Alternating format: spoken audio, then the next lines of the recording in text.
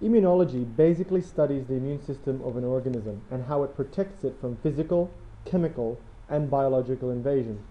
Immunology is a confusing subject in science. It is confusing because for the first time, or once you read more deeply into the subject, you found out something like cell 1 will activate cell 2, which then cell 2 will activate cell 3 and cell 4. Cell 4 then reactivates cell 2 to activate cell 5, which then inhibits cell 3, which then inhibits cell 1 and cell 4. So it's pretty much confusing. But the good thing is, there is a step-by-step process into learning immunology.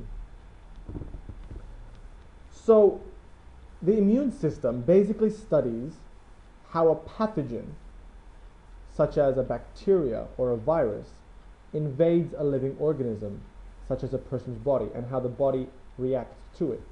Now, the human body contains specialized organs or structures which work together with other parts of the body to control and destroy these pathogens.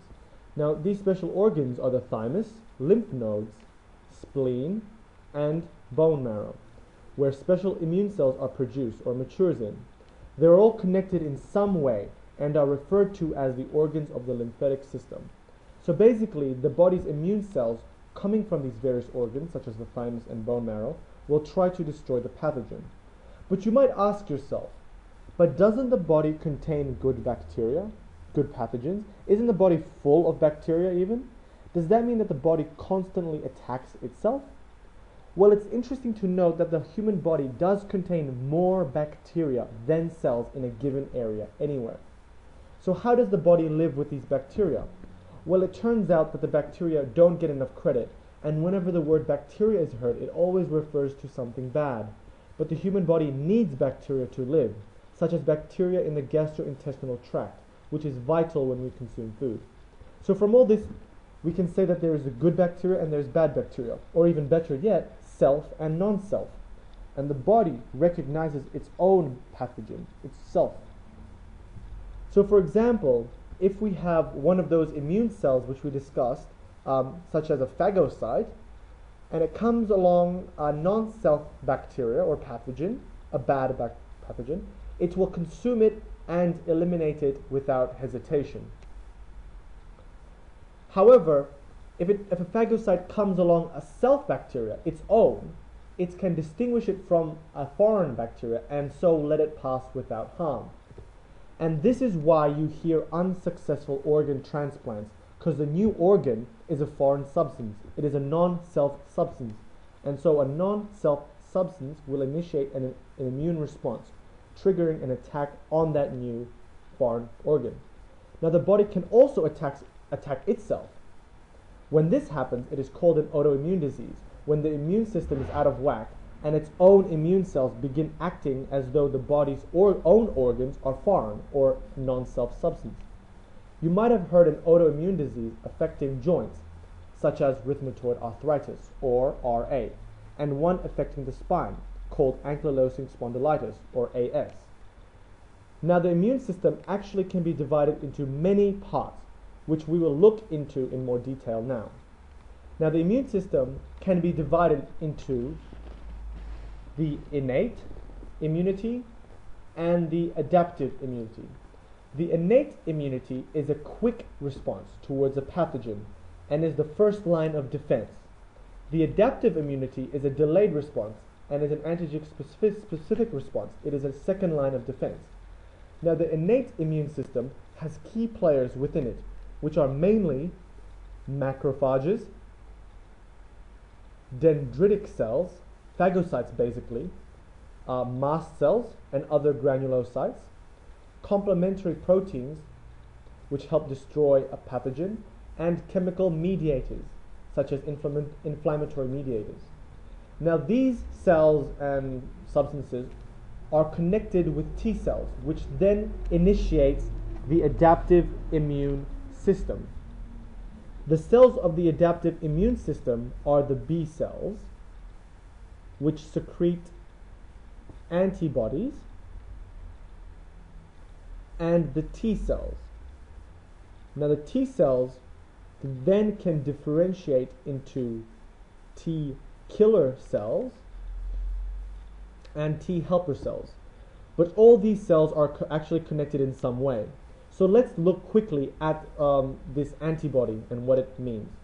So antibodies are these Y-shaped looking things which are able to bind to antigens on different pathogens. When these antibodies are successfully produced and are able to bind to these pathogens, the immune cells, such as the phagocytes, can then easily eliminate the pathogen. Because the main players of the adaptive immune system are the B and T cells, the adaptive immunity can be further divided using each cell. So again, the immune system can be divided into the innate and adaptive. The adaptive immunity can be further divided into the humoral and self-mediated immunity, where the B cells are the main players of the humoral immunity, and the T cells are the main players of the self-mediated immunity. But essentially, at the end of the day, the T and B cells have to work together to destroy the pathogen. Well, actually, the cells of the innate immunity, such as the phagocytes and antigen-presenting cells, also have to work together with the adaptive immunity. And we will see shortly how.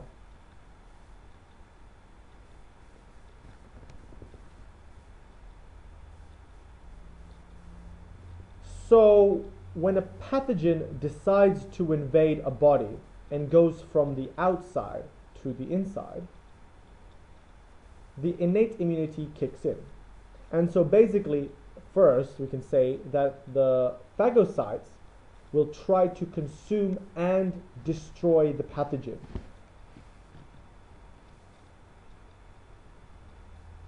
Alternatively, it can't.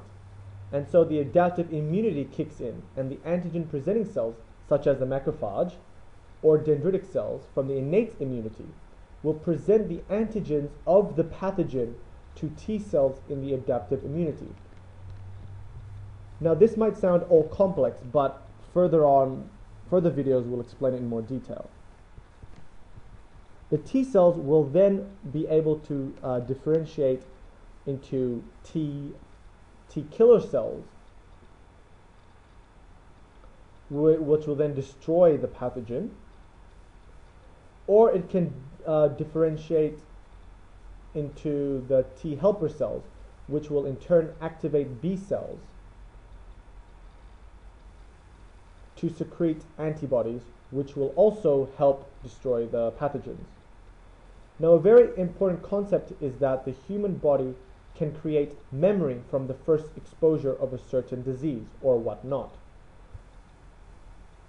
So for example, if someone got exposed to flu, it might take some time to recover, but the second time they get that flu again, they will recover much more quicker. And this is due to the memory cells. And so the next time it happens, the body will recognize it and be able to eliminate the pathogen and restore the body much faster. Now these memory cells come from the adaptive immunity. So let's see how it works just briefly. So let's just say we have a first exposure to a certain disease or whatnot. There are two outcomes. There is either death, or the innate immunity kicks in, or there's death. The innate immunity can then, it can cause the disease can disappear, or the adaptive immunity has to kick in. Now the adaptive immunity, if it doesn't work, it can lead to death, or it can get rid of the disease, which will then create that specific memory of that disease. So now we have the memory for that disease. And so when the second exposure comes, the innate immunity will kick in, and the disease might disappear already, or it will activate the adaptive immunity with the memory. And so with this memory, it will definitely get rid of the disease, so you'll be disease free. And so this concludes the immunology overview. There will be more videos to come for immunology, which will cover it in much greater detail. This was just a brief overview. So please watch more.